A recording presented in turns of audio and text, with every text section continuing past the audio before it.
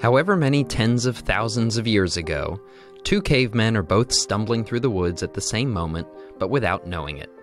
They both break through the trees into the same clearing to scoop up the body of a bleeding deer they'd both been tracking. The first caveman sees his own arrowhead lodged in the animal's back, and so concludes that the kill is rightfully his. The other, knowing that he must return home with food or his family will die, decides that he cannot wait for propriety, he cannot risk letting justice prevail, and bonks his fellow caveman on the head, takes his deer, and one family goes relatively fat and happy while the other starves and disappears from the gene pool. That first caveman who used violence to privilege himself and his special interests, who used force to aggrandize and protect his own power over others, that was the first statist, the first patriarch, and the first world-class jerk.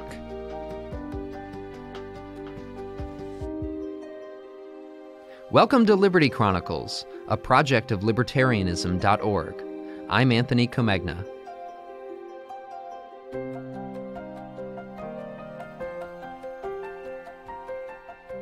Now, of course, my stupid little story here might have nothing to do with how class actually originated in the most ancient of human worlds, but the point stands.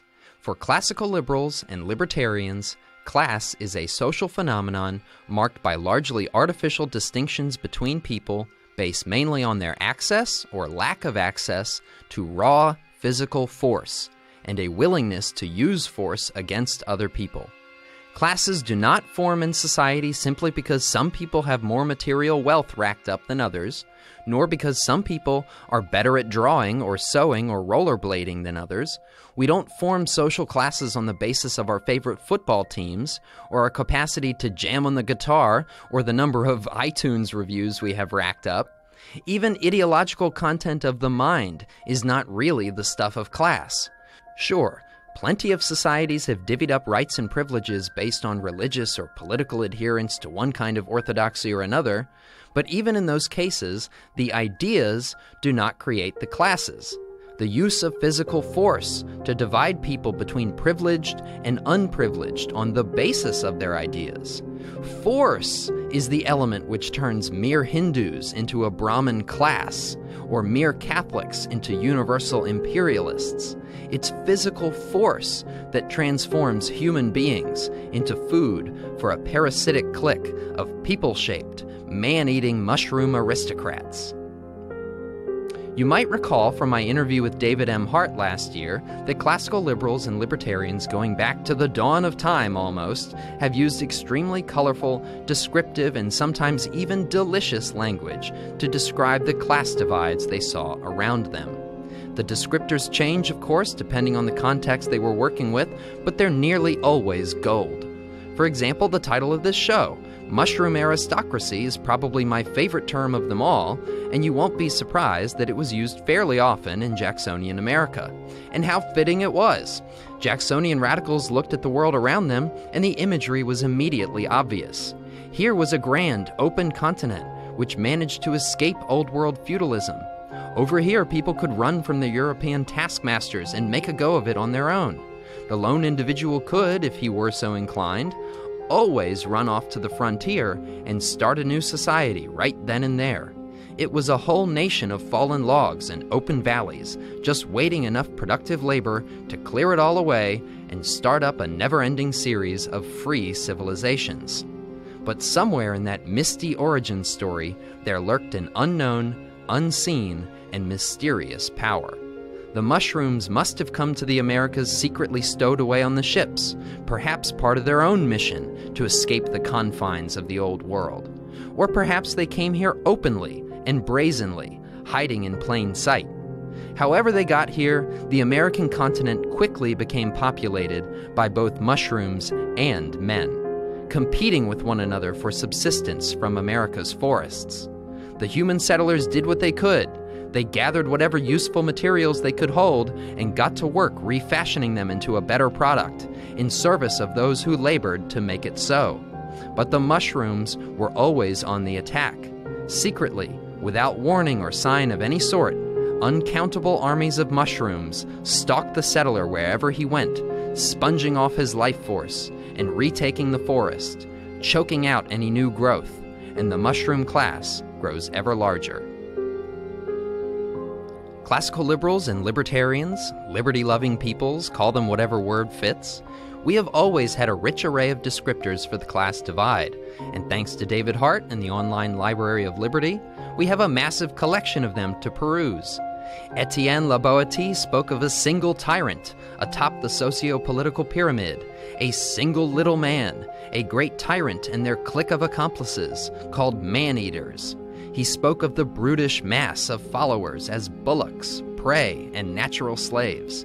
The levelers described the ruling class as a mass of hungry caterpillars, eating out the people's substance.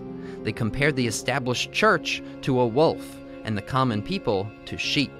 And the two classes, one was the mill horse, who actually helped produce for society. The other was the war horse, who drove us all to death and destruction. In the century or so after the English Civil Wars, Trenchard and Gordon wrote of the gradations of tyrants, their deputy tyrants all over the empire, and a never-ending series of parasites. Turgot referred to productive versus barren classes, and even a tripartite division of productive, stipendiary, and disposable classes. Adam Smith and many contemporaries wrote about faction, parties, and corruption. In the 19th century, radical writers like William Cobbett identified a grand machine run by money production, feeding a fundholders aristocracy, moneyed interests, and a paper aristocracy. He cryptically attacked the Thing with a capital T and the government vortex, which eventually absorbed all things into itself. For Cobbett, the main division was between those on the outs and the boroughmongers and tax eaters that now rule. He added to the list imagery of puppets and instruments. Utilitarian Jeremy Bentham wrote of the sinister interest, the ruling one, and his or her sub-ruling few, who were all by necessity enemies of the many. John Wade wrote about clans of abusive, devouring, usurping, perpetual, self-elected, plundering, intolerant, and corrupt oligarchs. For him, too, it was the system, capital S, of ins versus the great majority of outs. J.E. Cairns attacked the slave power and the servile regime, identifying three classes of slaves, slaveholders, and the lawless rabble. Cairns identified an American Union in which a compact oligarchy ruled over an organized barbarism and the massive, degraded class. Frederick Bastiat wrote of ruling rapists, thieves, and plunderers, universal, partial, reciprocal, and permanent plunderers. Gustave de Molinari spoke of the budget-eating, place-seeking class and the industrious class. Hippolyte Taine described political bandits ruling over veritable beasts of prey, a corps of inquisitors and terrorists, swarms of Jacobin locusts, and clouds of destructive insects. The state was an ever-hungry, bottomless pit into which the vulture class could toss away feathers plucked from their personal chickens. Auberon Herbert warned of the great lawmaking machine, a society divided between conquerors and conquests, and an all-powerful army of bureaucrats. For James Bryce, the contest was between oligarchies of the sword, of the purse, and of the intellect. William Leggett, of course, gave us equally rich terms of art. He hotly attacked the chartered aristocracy, the paper money aristocracy, the paper dynasty, and the phalanx of placemen. Lysander Spooner poured out contempt for the great lenders of blood money that drove the Civil War forward on both ends, while William Graham Sumner later identified a plutocracy essentially at war with the forgotten man and woman. And that pretty much takes us right the way up to the 20th century. But you might justifiably ask, if there's such a rich and descriptive history and language surrounding class divisions in Western history, why did this way of thinking disappear from the American mainstream so quickly in the late 19th century? As many of you have no doubt already pieced together, we have offered some narrative explanations on the show before. Consider, for example, the Dorr War. What else? Back in those episodes, I quoted historian George Dennison, who was himself quoting our document for the week from historian Fred Somkins. In his book, Unquiet Eagle, Somkins argued that somewhere in the 19th century, Americans lost, or rather gave up, the most fundamental components of their intellectual and revolutionary heritage. The country which came out of the Jacksonian and Civil War periods had lost something vital, something it could perhaps never truly regain without another struggle as earth-shattering and world-changing as was the Revolution of 1776. We pick up with Somkins's discussion of American exceptionalism and the progressive historian Vernon Parrington. Parrington is dismissed today for presenting a rather cartoonish, oversimplified version of American intellectual and political life, cleanly split between the Jeffersonian supporters of the agrarian producers' republic and the Hamiltonian extractive state, run by and for privileged elites.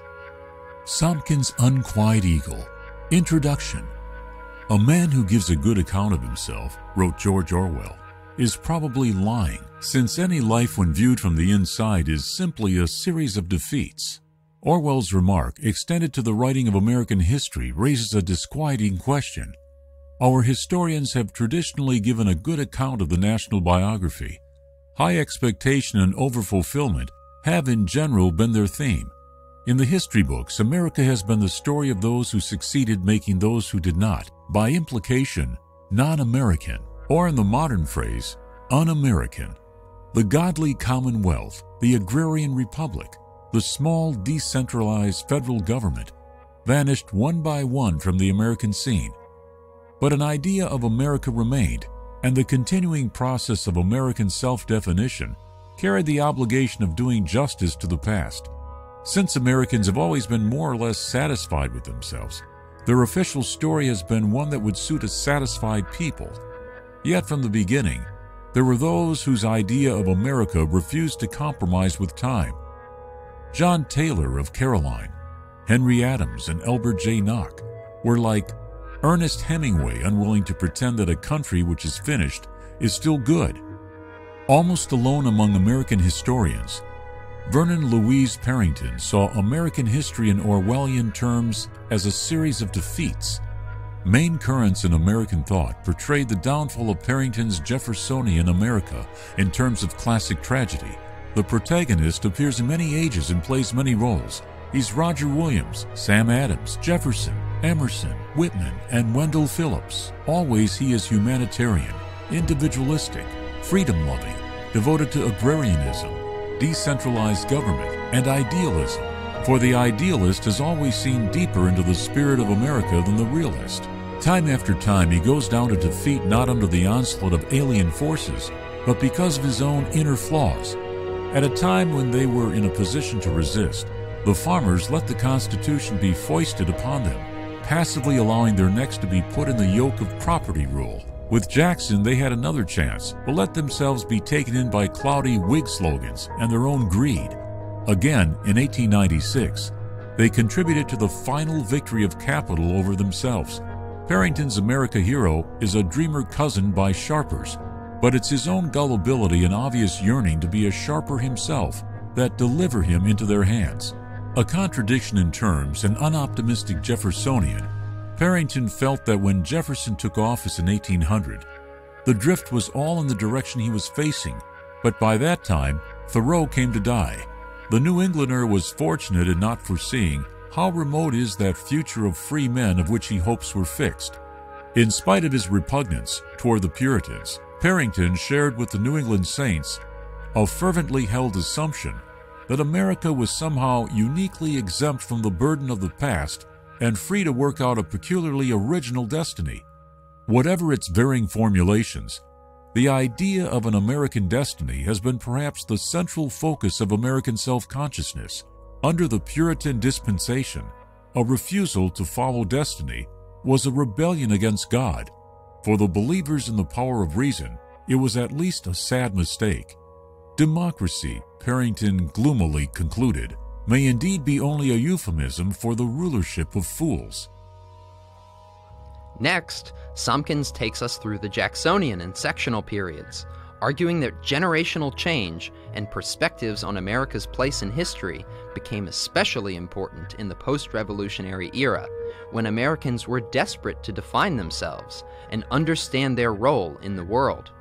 Almost everyone agreed that it was absolutely necessary to defend the revolutionary heritage, but the actual content of that heritage was as much up for debate then as it was in 1776, 81, 83, 87, or 1789. All the while, an intense and growing level of prosperity often stepped in to fill the void, convincing most that things were bright and happy, even while the revolution's most important fruits rotted away on the vine. Roughly from the Peace of 1815 to the death of Thoreau in 1862, America was engaged in a quest for a definition of self that would give meaning to the American past, present, and future. The questions, what is America and who are the Americans, had been asked before, but not with particular urgency. Rarely were they phrases so specifically, and the answers were varied, yet the American essay at self-definition during this period carried a critical significance. First, because the United States became in this time a viable enterprise, beginning to feel the twin forces of technology and urbanism, which were to become so characteristic in the future. Second, because of the crucial position of the generation that was attempting to hammer out the meaning of the national self-consciousness. With the passing of the revolutionary generation that had heard the voices at Sinai, it remained for a generation of Americans born free to discover for themselves in a shifting environment what it meant to be an American and what the destiny of America was. In tracing the evolution of a tribe of nomads from desert wanderers to the conquerors and masters of a city civilization, the 14th century Arabic historian Ibn Khaldun marked our 4 stages of what his translator has called prestige. Roughly, the term refers to a mixture of esprit de corps and efficiency based upon an environmentally fostered realism, essential for both victory and the retention of power. The generation of the founders, Khaldun said, knows the cost of what they've achieved. The following generation knows the founders. The third generation lives by the tradition. And the last, in token of decay, knows the cost of nothing and believes that it has everything coming to it. This scheme may suggest something about America. James Monroe, president in 1820, was the last incumbent to have been an adult at the time of the Declaration of Independence. Clay, Calhoun, and Webster, men who knew the founders, passed from the scene around the middle of the century, having themselves contributed to the formulation of the American idea. Abraham Lincoln, a railroad lawyer, born in the 19th century, reaffirmed the outlines of a tradition on which he was prepared to stake the existence of the nation. Parrington's own era, from Grant to Hoover, could perhaps pass without distortion for Khaldun's last stage. This is a study of certain ideas and attitudes in the years preceding the Civil War, during which Americans attempted to know themselves as people committed to the idea of freedom. The period has come to present something of a puzzle. Since these were years of booming geographical and economic expansion, it's natural that their interpretation has rested upon the doctrine of progress. But increasingly in the last decade and a half, students have uncovered convincing evidence of widespread nostalgia and regret for the past. Somewhere in this period, it is now fairly clear a great American body lies buried, whether it's Parrington's agrarian democracy, an Edenic forest paradise, or simply an Adamic condition of moral innocence. All cultures that undergo social change probably demonstrate some inclination to hold on to the past, so there would seem nothing surprising in this discovery. Yet the American carcass, whatever it may be, can still poison the enjoyment of the present, as Parrington's book demonstrated. The reviewer of a recent work, which indicts technology as the killer of the dream, goes so far as to say that all thought and feeling in this country has been profoundly affected by the rapid transformation of a rather simple agrarian nation into a highly complex urban civilization. Assuming, as I think we can, that during this critical period of transformation, something important did happen, and that technology and urbanization had something to do with it, the problem remains to account for what appears to have been a disproportionate effect. The visible fact of American prosperity is the key to the sense of American selfhood, of America as a free society. Somkins' study was a survey of hundreds of 4th of July speeches delivered across the Union, but especially in the North, from the 1820s through 1862. These were particularly important events given what Somkins is after. He wants to explain the meaning and purpose Americans sought when they were finally cut generationally adrift from the Grand Revolution. Who would they be now? What would they make of themselves? Would they be defined by all their things, their wealth, their mastery over nature and man? Or would they be able to rediscover, rekindle, and revive that ancient spark which set them free in the first place? Was the United States a nation of mushrooms or men? It is my contention that some of the contradictions that appeared in American life during the first half of the 19th century, and that had such lasting cultural effects, were largely due to an agonizing and finally unsuccessful attempt to retain the esprit of a sacred society, a family brotherhood within a framework of conceptual and institutional constructs based upon freedom of contract. The somewhat sudden and apparently permanent prosperity brought to sharp realization the divisive and centrifugal tendencies of a social momentum which was in danger of losing vital contact with the still revered ideals of a past essentially communal. The American response to this realization involved a national reorientation, an assessment of what American had been, what it was, and whither it was bound. A grand opportunity for such reorientation and assessment was provided by the return of Lafayette in 1824 to 1825, a cultural event of tremendous magnitude which involved all sections of the nation and the participation of Americans in all stations of life. As such, it offered a marvelously unified setting, fully documented, in which to identify and track down a host of fascinating clues, all pointing toward a determined and almost desperate American attempt to justify the present and the future through a time-defying union with the virtuous past. That this period of surface optimism should turn out to be shot through with critical tensions is understandable. Until recently, no other major society has had to face such wrenching social change within the short space of 3 or 4 lifetimes. The resulting ferment is what makes the period so intriguing. It may even be possible that the proliferation of communitarian settlements, a subject that I do not treat, was the most striking testimony on a spatial level to the powerful longing for temporal community, which I have tried to understand. An examination of hundreds of addresses, particularly 4th of July orations, for the period 1815 to 1860, leads me to conclude that the age had a certain unity of shared public utterance, an utterance which was perhaps representative in a way that has not been the case since.